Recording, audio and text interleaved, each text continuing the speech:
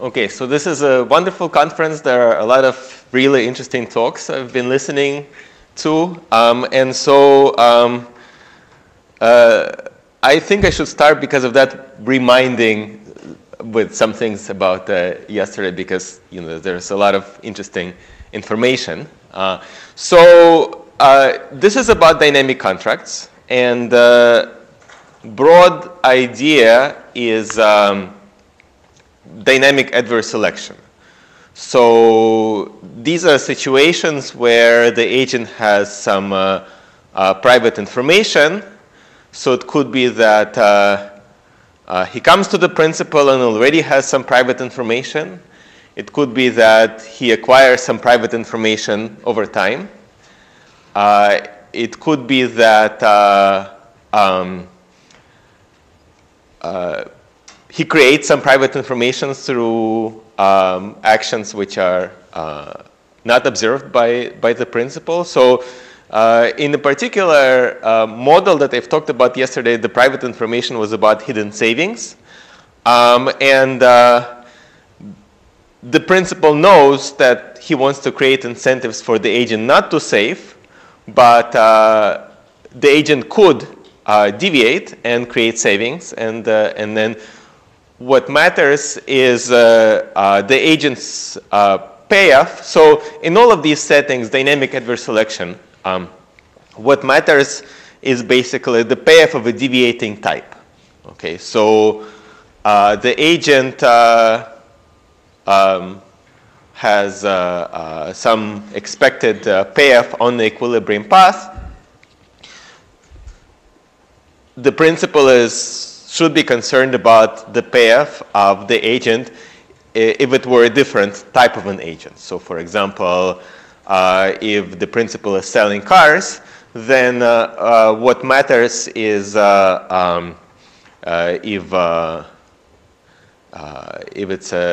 it's a basic car, and if the principal wants to extract rents from a high valuation buyer, then maybe the principal wants to make the car worse, so that to reduce the payoff of a higher valuation buyer from buying a car intended for a low valuation buyer. So basically, the whole function, the agent's payoff function as a function of his type matters. Okay, and here it's going to be about the value of savings. Okay, what is going to be the agent's payoff of having savings, and the agent's payoff of having savings, that depends on his expectation of the future. Okay, so if the agent expects the future to be risky, if his precautionary motive is large, then he wants to save, and then his payoffs of savings will be larger. Okay, so the specific model is that there is a principal and an agent, and the agent manages some assets.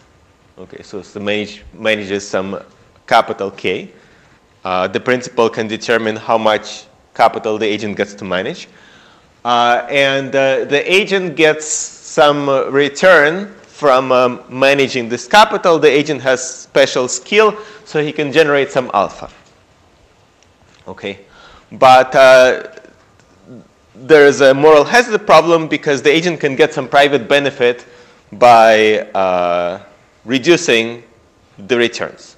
So here, we can think about in this specific model, it's like the agent is diverting some of the resources, the agent is stealing, and so the concern is that the agent could reduce the return and steal and save. Okay, so the agent also has some hidden savings. Okay, and there is a risky asset that the agent is investing in. So the risky investment can be monitored by the principal, except that the agent can secretly divert funds from risky investment and put it into a secret savings account. Okay, and this setting is classic because it's related to portfolio choice. Well, the hidden savings problem is a new. It's the new, but the investment, the portfolio allocation between risky asset and risk-free asset is a very classic problem. Okay, and this classic problem has some nice scale invariance properties which can help. Okay, and so how does it help to have these scale invariance properties? So in any principal agent problem, there is a principal and an agent.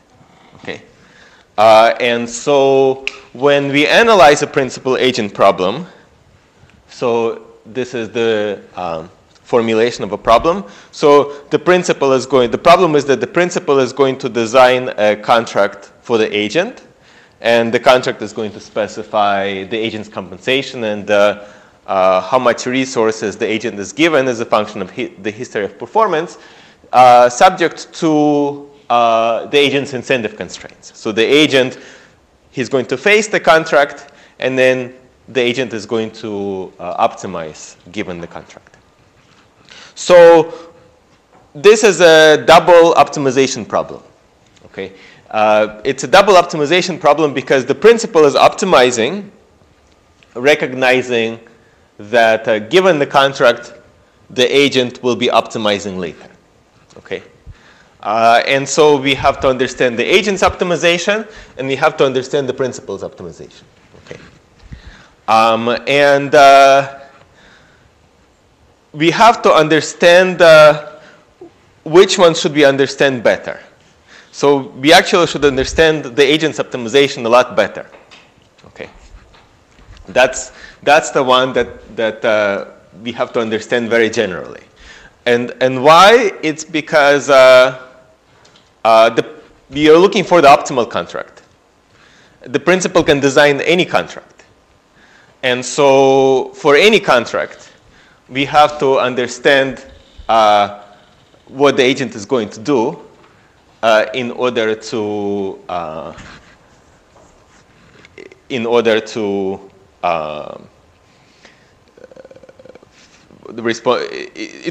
figure out what is the best contract, we have to basically understand how the agent acts under any contract. Okay, and so if we have some structure of the problem, some scale invariance, where it's going to help is it's going to help for analyzing the principal's problem.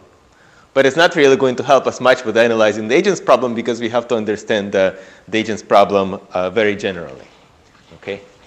And so, okay. So,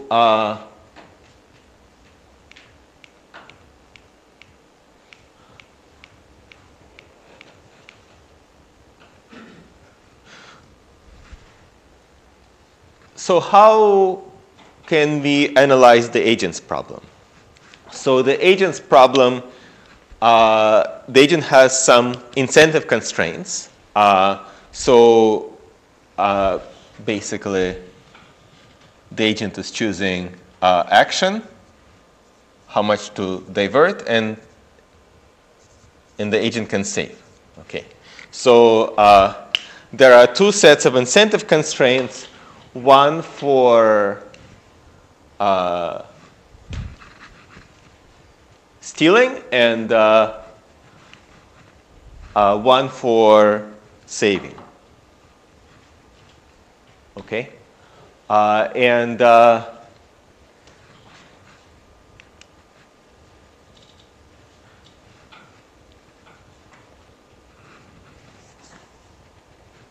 and what's the result here? So the result here is that in any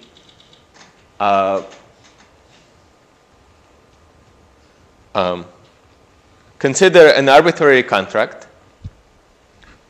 and consider an agent strategy given the contract. Okay, what does it take for the agent strategy to be optimal given the contract? Well, so it has to be the case that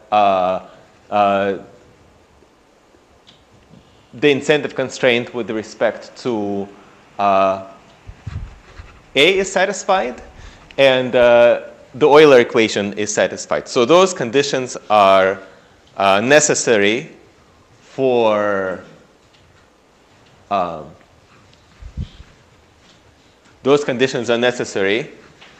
the agent's response to the contract to be optimal. And then there are some other conditions. So these are just the first order conditions. The agent can have a lot of other potential deviations.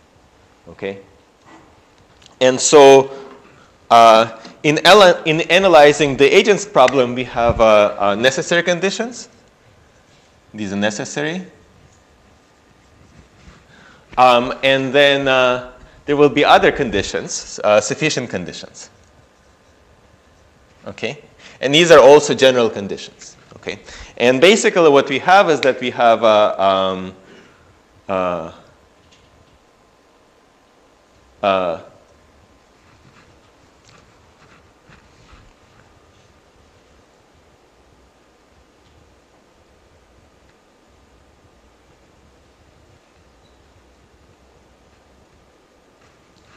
so we have the class of all contracts. Okay. So I guess this is something that I was listening to the talks, and this is something that I think like you understand. Some of you probably understand this much better than I. But we have a class of all contracts because this is the approach that I've heard. We have a class of all contracts, and out of these contracts, there are contracts which basically satisfy these conditions. Okay, so these are the contracts which satisfy the necessary first-order incentive compatibility conditions. Okay, and then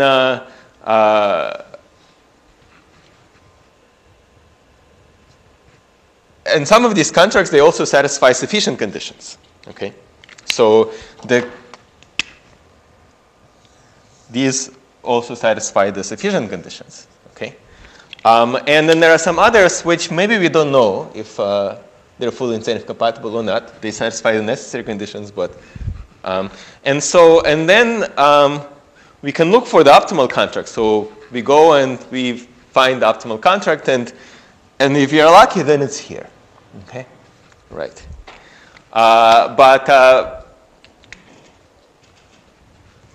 So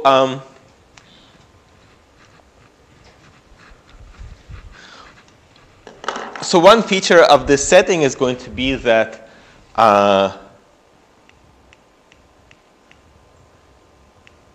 so it's a scale invariant setting, right? But this analysis basically doesn't really depend on scale invariance.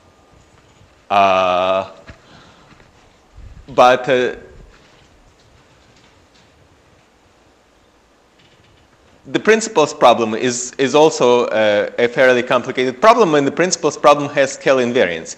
And because the principles problem has scale invariance, we can characterize the optimal contract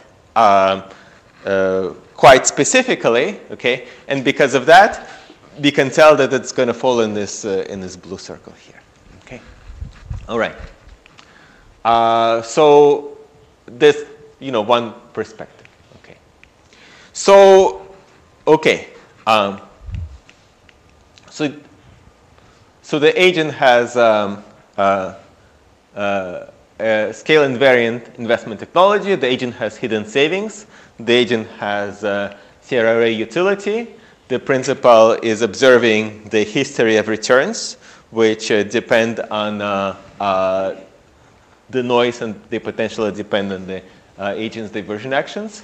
And as a function of the history of returns, the principal is specifying how much capital the agent is given and how to compensate the agent. Okay.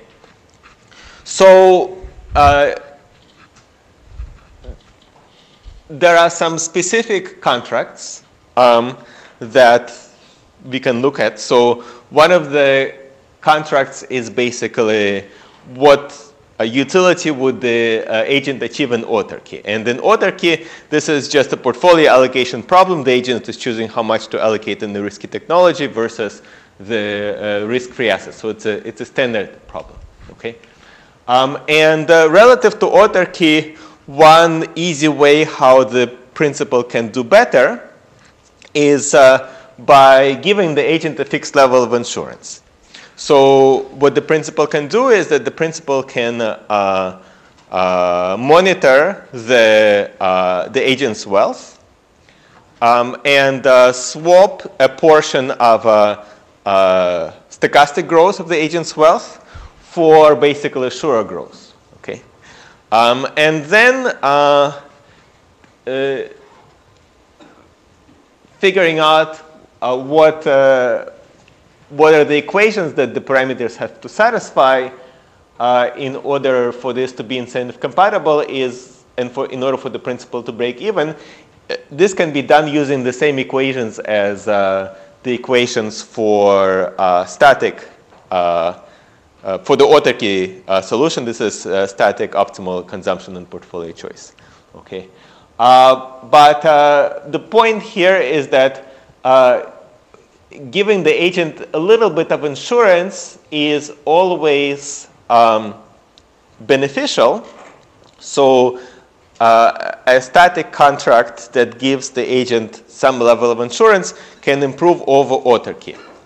And the argument why giving a little bit of insurance to the agent is beneficial is that insurance has a first order benefit on the agent's utility. It's good for the agent, apart from the moral hazard it creates. And the moral hazard it creates is it basically distorts the agent's portfolio allocation relative to autarky. So in the autarky, it's optimal portfolio allocation, but here it distorts. And it distorts the agent's consumption rate. Okay? But the effects of those distortions are initially second order, have a second order effect, so some insurance is helpful. Okay. And then I was saying that in this stationary contract, it's difficult to disentangle distortions and incentives. Okay, and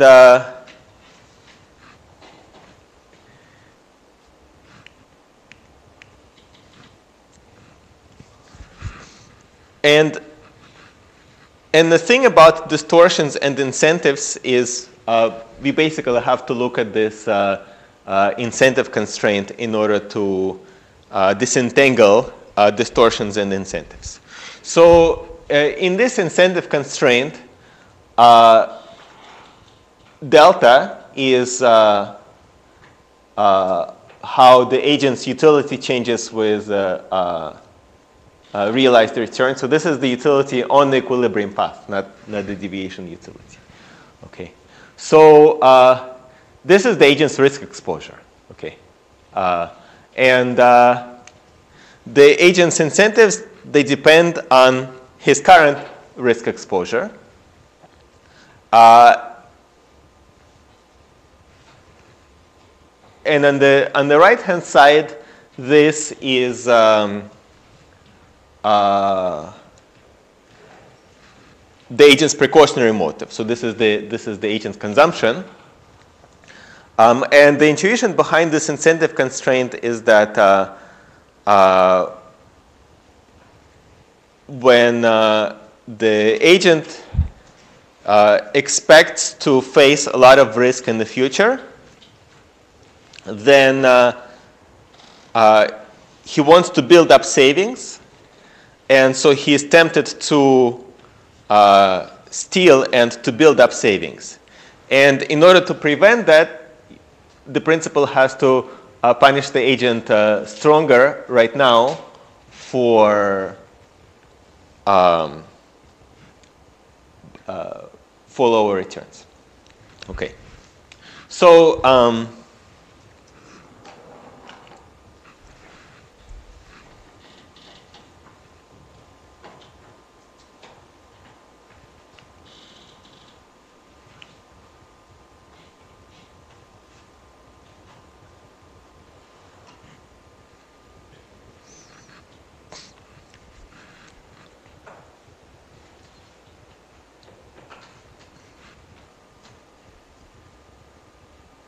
Okay. So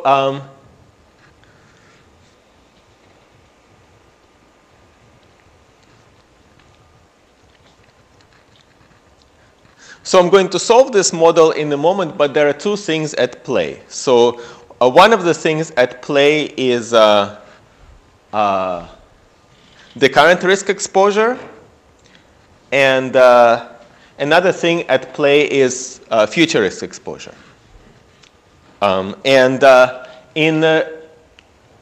In stationary contracts, so basically in stationary contracts, the agent's risk exposure is constant over time. Okay, so in stationary contracts, the risk exposure. So how to think about risk exposure? You can think about risk exposure as basically the portfolio weight on the risky asset. Okay. So in a stationary contract, the risk exposure is the same at all times.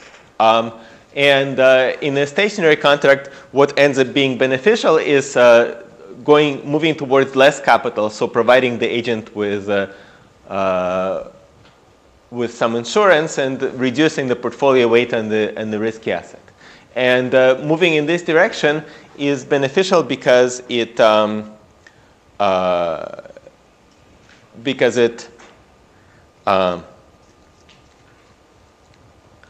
reduces the agent's precautionary motive and weakens the incentive constraint, and because of that, you can give the agent.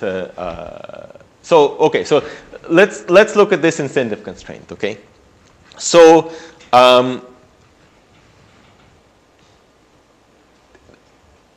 there is so apart from this term, there is a linear relationship between the agent's risk exposure and how much capital you can trust him with. Okay, and so so relative to autarky, you can basically try to scale up the agent's fund by giving him more capital and also exposing him to proportionately more risk. Okay, so then if you do that, it's not going to be incentive compatible because the agent is exposed to more risk, and therefore he has a greater precautionary motive, so his consumption is going to go down, and this incentive constraint will be violated. So moving in the direction of more capital, you have to expose the agent for risk, to risk if you want to give the agent more capital, more than 1-for-1. Okay, so basically more than proportionately. You have to basically you have to offset the increase in the precautionary motive, and that's why moving in the opposite direction is actually makes the contract better. Okay, but then you could do things even better if you realize that there is a difference between the current risk exposure and the future risk exposure. So you can give the agent more capital right now, okay? But you can at the same time reduce the precautionary motive by promising distortions of the future, and this ends up being efficient. Okay. So anyway, so I think this is too much intuition. I think we should talk about some math. Okay. So. Okay, so we have to consider all types of contracts, and out of all types of contracts, we have to figure out what is the optimal contract.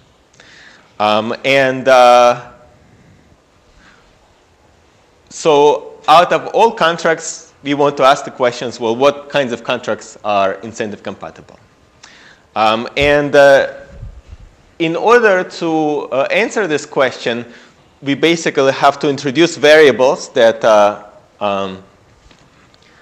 summarize the agent's incentive. So in any contract, we can basically define the agent's continuation utility.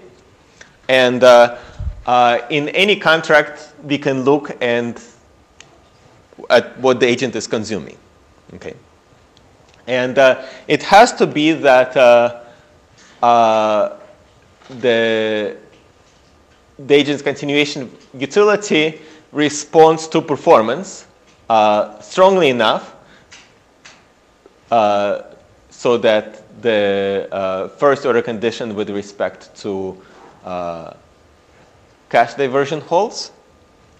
Okay, and this condition, the intuition is that if the agent diverts $1, this decreases his utility by delta, but $1 of return scaled up by the amount of capital that he manages, and this is the cost of diversion, and this is the marginal utility at which he can consume a diverted $1. This is the benefit that the agent gets from a diverted $1. Okay, and the incentive constraint with respect to savings is just the Euler equation. It's a condition that the agent's consumption process has to be such that the marginal utility of consumption is a martingale. So basically, it's a condition that's there. Okay.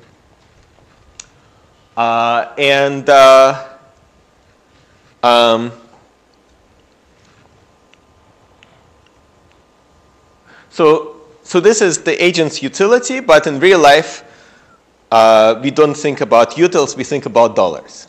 Okay. And in this setting, because the agent is managing some dollar amount and he's consuming dollars, it's also convenient to transform utility from utils into dollars. And basically for CRRA utility, this is the transformation. Okay.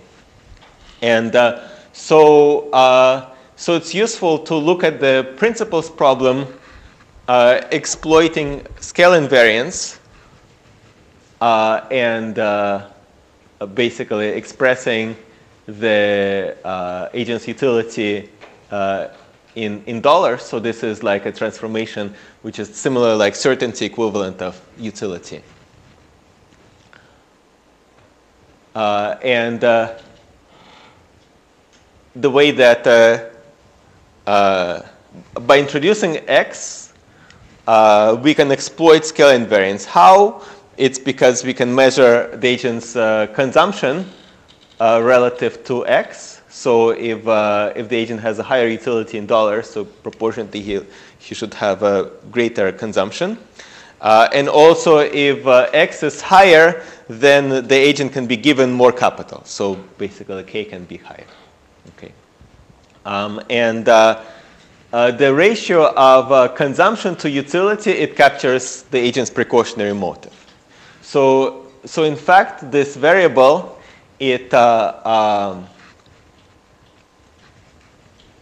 much the agent consumes relative to his future utility. Okay, that variable cannot be bigger than this upper bound. So there is an upper bound on this variable. So yeah. I wonder if you could help us understand, what would become more difficult, say, if utility was exponential, Kara instead of CR, right? So instead of exponential there, you have a log. You can always translate utility into consumption, right? Mm-hmm. Presumably, though, this particular functional form is, you keep saying scale invariance. Right. I don't see yet. You see what I'm saying? So with exponential utility, so it's a constant absolute risk aversion. Yeah. Exponential utility is actually much easier to work with than any other utility function. So with exponential utility, things will be even easier. So there's a more general class of utilities that you could handle rather than just CR. Rather than just something that includes both exponential and CRRA.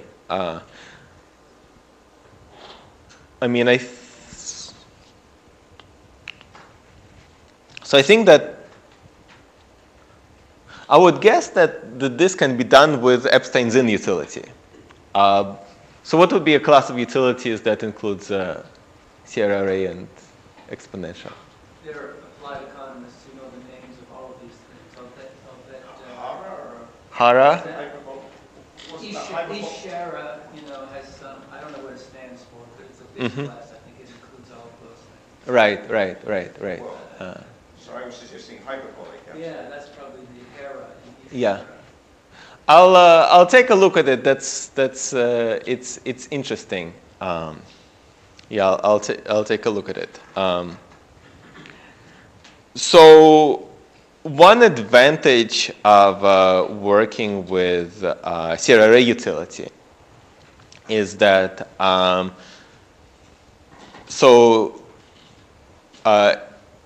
if somebody wanted to take it to macro, okay.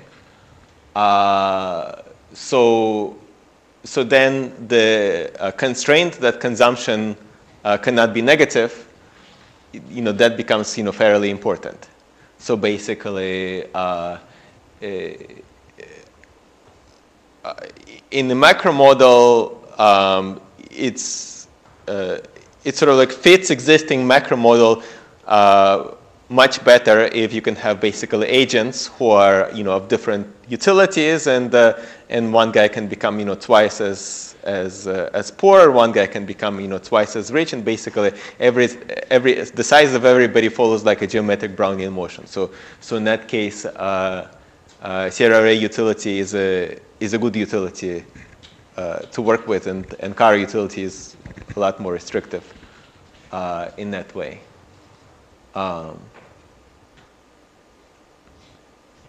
Yeah, so, okay. So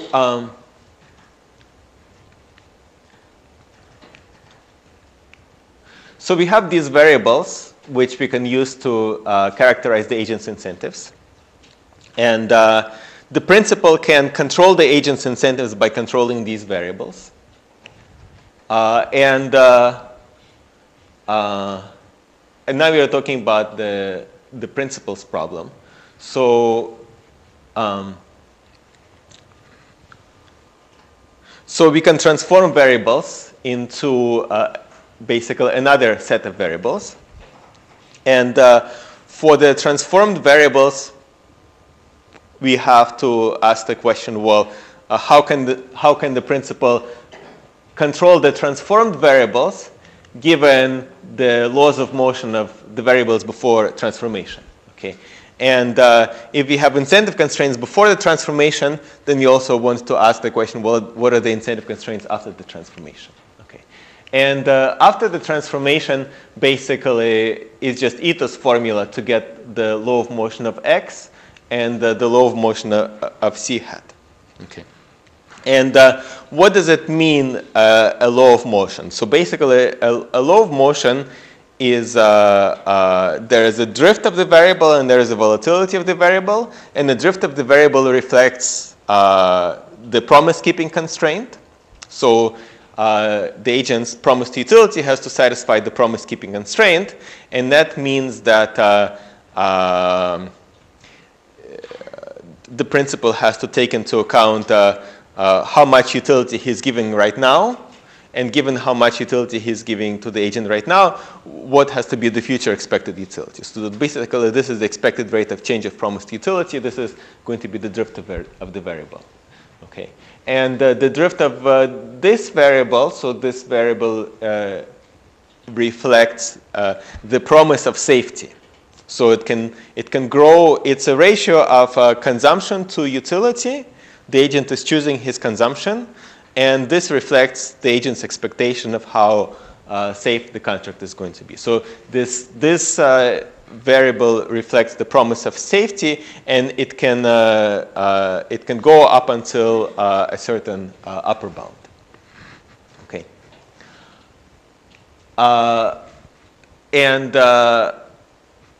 So those are the drifts. Okay. So the drift reflects that the principal has to honor, the principal promises to commits to distorting the contract in the future, making it safer for the agent, the principal has to honor this commitment. Okay, and then the volatility of X is related to incentives. So the incentive constraint comes from the sensitivity of utility to returns. This is the sensitivity of X to output, and basically, in terms of the transformed variables, this is the incentive constraint. Okay, so as before, there is a linear relationship between the agent's risk exposure and the amount of capital that the agent gets to manage, except for an additional term which depends on the precautionary motive. So precautionary motive also enters the incentive constraint. Okay. So the principal's problem is basically a control problem where the principal is controlling the variables that characterize the agent's incentives. So the principal has to respect his promises with respect to those variables.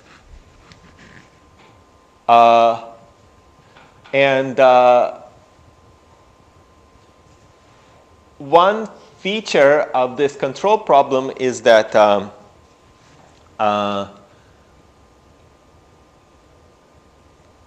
so there are effectively three choices here. Okay, so two of the choices is the controls, how the principal controls these variables. Okay, and the third choice is the initial choice of safety. Okay, so there is an initial choice of how much utility to give to the agent, and this is not really a principal's choice because it's determined by the initial constraint. Okay, and then there's also initial choice of how much safety to promise to the agent, and this is really a choice. Okay, so the principal chooses to commit to making a contract for the agent sufficiently safe to reduce the agent's precautionary motive and to improve the incentive constraint. And there is a trade-off in the choice of safety. Okay, so the principal can promise to make the contract safer, and what this does is this relaxes the incentive constraint of the agent ex ante. So that means that the agent is less concerned about risk exposure in the future. He has less incentives to basically steal and save. Okay, but if the principal promises to make the contract safer for the agent, then the principal has to honor this promise in the future by not exposing the agent to risk, by giving the agent less capital in the future. Okay. Okay. So there are three choices. One of the choices, which is only made at time 0, how to set C hat 0, and then there are two controls which are chosen dynamically. So C hat H is the upper bound for C hat, which corresponds to the completely safe contract. So is that exogenous? So is that determined by the other things? And how is that changed? Yeah, there is a formula for C hat H for CRRA utility. Okay. Yeah. Okay. So we can think about C hat as safety. Promised safety, and this is the maximal, the highest promised safety. Okay. So what do the controls do? Okay. So let me talk about this control, sigma x. So this is a control which gives the agent incentives, which allow the principal to give the agent more capital. Okay, So basically, one way how this is the agent's risk exposure, right? One way how the risk exposure helps is it enters the incentive constraint, so the principal can give the agent more capital. Okay. So risk exposure basically raises short-term profits. Okay. That's one effect of risk exposure. But then there is also the cost of risk exposure, because the agent is risk averse, he doesn't like risk. And how it shows up in these formulas here is basically this is the second point where it shows up. And what happens there is that when the agent is exposed to risk, then he doesn't like risk, so you have to pay him more in the future. So basically this increases the drift of X, which reflects the utility in money. This is how much right. And then because of hidden savings, there's a third effect of risk exposure, right, which is here. And how to interpret it is basically, well, it pushes up C hat.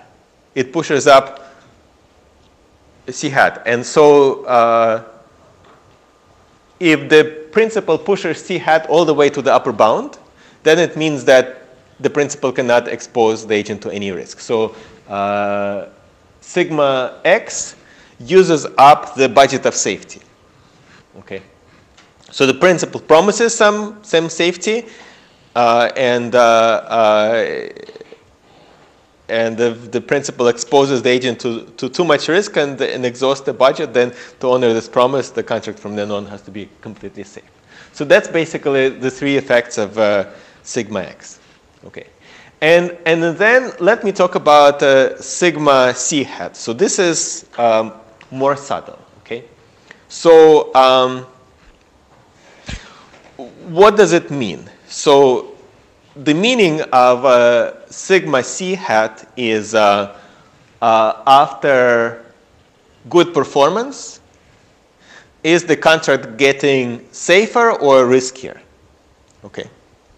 So if sigma C hat is negative, it means that after good performance,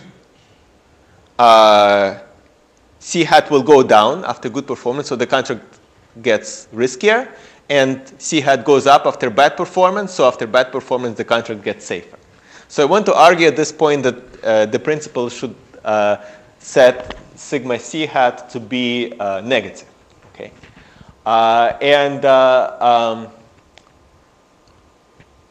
So I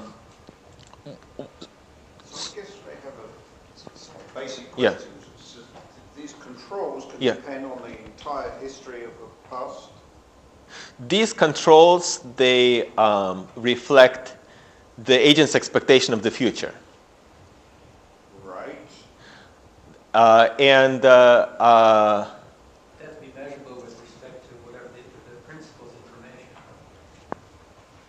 yeah, they have to be measurable with respect to the principal's information. Yeah. So they reflect the agent's expectations of the future. They reflect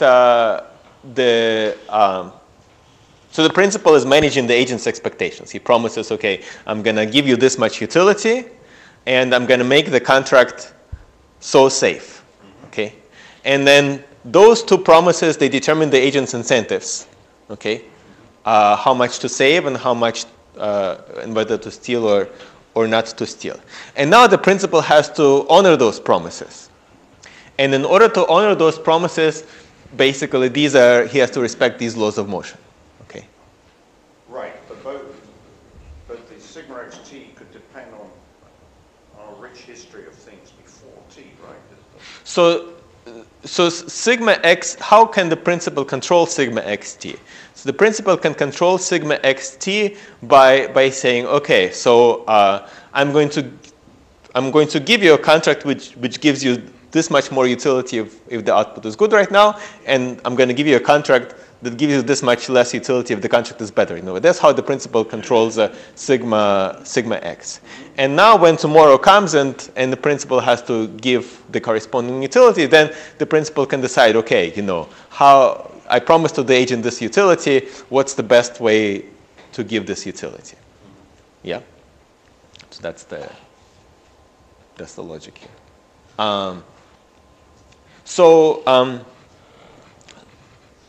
Okay, so the optimal contract is going to have a feature that after good performance it gets riskier, and after bad performance it gets safer. Okay, and let me explain why this is the case from the point of view of intuition. So the intuition, remember that the principal wants to reduce the agent's precautionary motive. Okay, in order to reduce the agent's precautionary motive, the principal has to distort. Distortion is costly. So the question is, when is best to distort? In the sense, when is distortion going to have the highest benefit and the lowest cost? Okay, and after the agent performs well, distortion is costly. It has a cost, because after the agent performs well, the scale goes up. And so if you distort on a bigger scale, that's more costly. Okay. So that's the cost in terms of profit. But then you also care about the benefit. You care about distortion. How does it affect the agent's precautionary motive? And the agent's precautionary motive is biggest about failure. Okay, so he's concerned about failure, and he wants to basically save to protect himself against failure. And so that's why the biggest benefit of distortion is after bad performance. Because after bad performance, it's best to, okay, you punish the agent, but at the same time, after that, you make things safe, so that basically you mitigate the precautionary motive. So basically, sigma c hat has a mitigating effect. Okay, and sigma c hat has to be negative. And how to see it in the formulas is that, well, this is a positive number. If the agent is exposed to risk, then you use up the budget of safety. But you use up the budget of safety less if sigma c hat is negative.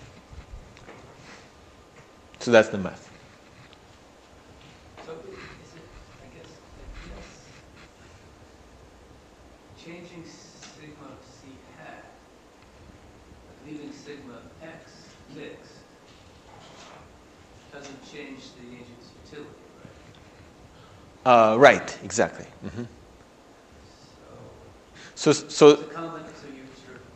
making it riskier, but also adjusting the drift of consumption so that utility stays constant. Yeah. So your observation is actually a very nice one. Your observation basically is that okay, utility is one thing, right? And if you want to give the agent's utility, you can give it in different ways. You can give it in a safer way, or you can give it in a riskier way, and that's another dimension. Right? So basically what you're doing is you're actually separating those dimensions. Exactly. Right. Okay. And so, okay. So, but those are the formulas. Okay. So now,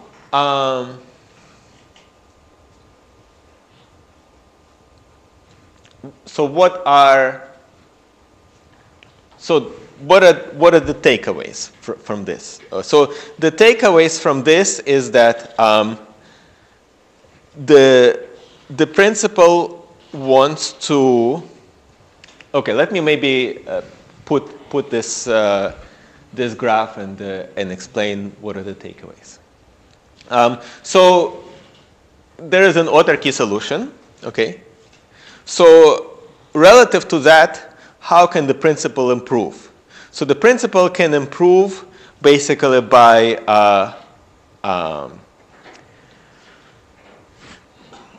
creating distortions that weaken the agent's precautionary motive, and he wants to put those distortions in the cheapest and most effective way.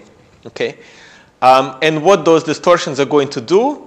Well, those distortions are going to lower the agent's precautionary motive and improve the incentive constraint and allow the principal to give the agent more capital up front and to also provide the agent with insurance. Okay, so relative to autarky, this is the optimal contract. So the optimal contract is going to be safer relative to autarky. And the optimal contract is going to be attained by promising some safety in the future, by creating some distortions in the future. So that means that this is C hat right now, and C hat in the future is going to be safer because there will be more distortions in the future. And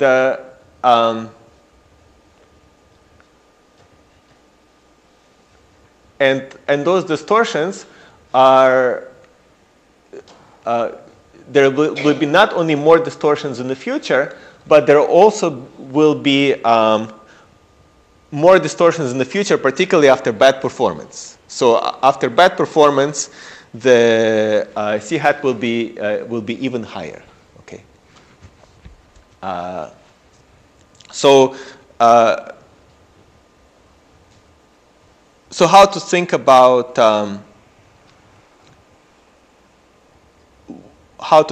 these distortions, the agent's risk exposure.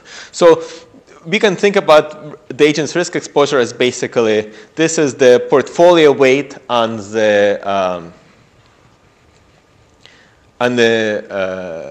risky assets, or the leverage of the fund. Okay, and there's going to be some leverage in autarky. Okay, and relative to autarky, in the optimal contract, there will be more leverage. Okay, so basically the agent will be at the beginning. The agent will be initially on the hot seat, and he can be given more capital, but he's not going to be on the hot seat forever. So he can be given more capital initially because in the future there will be distortions which are helpful. So that basically that's the feature of the optimal contract. Okay. Okay. So last thing I wanted to talk about is that these incentive constraints, they guarantee that the agent doesn't want to deviate by stealing only, and they guarantee that the agent does not want to deviate by saving only, but double deviations could still be profitable. Okay, and in order to rule out these double deviations, okay, what we need to do is we basically need to bound from above the agent's utility of equilibrium path. So we have to find a bound on the utility that the agent gets if he has savings. Okay, and we found out that basically there is a bound like this which works, and the sufficient condition for this is basically that sigma C hat is negative, which is satisfied in the optimal contract because that's just the property that the contract gets safer after bad performance. Okay, so this is something that the principal wants to do anyways, but this also ends up being a sufficient condition for the agent. Okay, so what's the intuition why this is a sufficient condition for the agent? The intuition why this is a sufficient condition for the agent is that this is about stealing and saving. Okay, and if the agent steals, his performance is worse. Okay, so what is the value of savings if he steals? So his performance is worse, okay, but if sigma C hat is negative, then the contract is actually safer when performance is worse. So savings are worth less. Okay, so basically that's the intuition. So if this condition holds, then after bad performance, savings are worth less. Okay, because the contract is safer. So stealing and saving is not optimal. Okay, and this is an upper bound. Okay, and basically the agent is supposed to get X on the equilibrium path. Okay, there's no deviation which gives him more than X. So basically this proves that this is a fully incentive compatible contract. And okay. And I wanted to go through the proof that this is really an upper bound, but you know. What is H? Sorry, what's H? So HT is savings. Okay, so this is an upper bound. I see, so you're saying it doesn't say. So HT now we know is negative. So HT is 0. So if HT is 0, then the agent gets X. Okay. If the agent accumulates some H, then according to this bound, it's a linear bound in X. But remember that this is in a transformed space. So this is in the money space and not in the. And one of the things to notice is that the value of hidden savings is given by C hat to the power minus gamma. Okay. So if the contract is safer, so C hat is bigger, it means that the value of hidden savings is less. So basically one way to think about it is that the principal is going to distort and to push down the agent's entire value function of hidden savings. But first order effect, first order condition is it being sufficient. So okay. So let me conclude because I'm out of time. I really wanted to go through this proof, but I didn't manage my time very well. Okay. So so this is a classic finance setting. There's a moral hazard and there are hidden savings. And this is a specific fund manager problem, but the takeaway is generally for any agent that's given some resources. So moral hazard problem is scale invariant, and because the moral hazard problem is scale invariant, it's easier to study the savings problem. And the savings problem comes in the form of creating distortions which reduce the leverage of the fund and make the contract safer for the agent. Okay, and distortions in the future are beneficial because they improve incentives ex ante.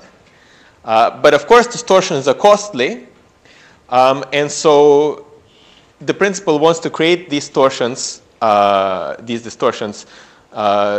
most effectively, and it's most effective to have distortions when you have the biggest bang for the buck. Okay, and that means that the principal wants to distort after bad performance. So after bad performance, these are the events where the agent is most concerned about risk. And these are also the events where the scale is lower, and it's costlier to distort on a bigger scale than to distort on a smaller scale. So the principal distorts on a smaller scale. Okay, so let me finish. Still have questions? Any questions? So otherwise, we can have our lunch. The most convenient value actually we call it should be PGP. It's actually only 5 minutes away. You can follow the local